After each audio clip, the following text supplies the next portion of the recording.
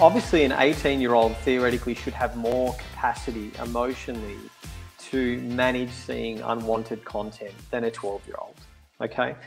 And 9 times out of 10, that's going to be the case. But it also depends on a lot of other variables as well. It depends on what their relationship is like with their parents.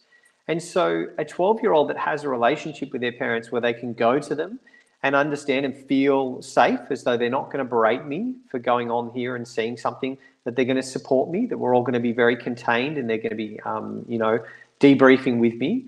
That is a world of difference between that and a 12-year-old who feels like I'm going to hide this from my parents because I don't want them to see it because they're going to get very angry and they're never going to let me have my phone again.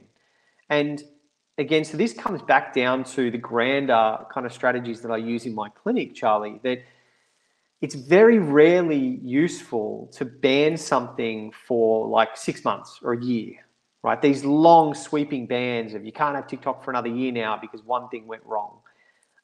It's much more preferable to use short and sharp bans, a day, 2 days, 3 days, because then your child has this sense of, okay, I'm going to talk to mum and dad about this. I'm going to get that validation and support I need if I've seen something that I'm worried about. And I know that the consequence will be a few days, which, by the way, in a 12-year-old's world is like forever. But there shouldn't be these sweeping bans, because when we get into that scenario, you're much more likely for them to close up. And what will happen is when they actually need your help, they're just not going to tell you.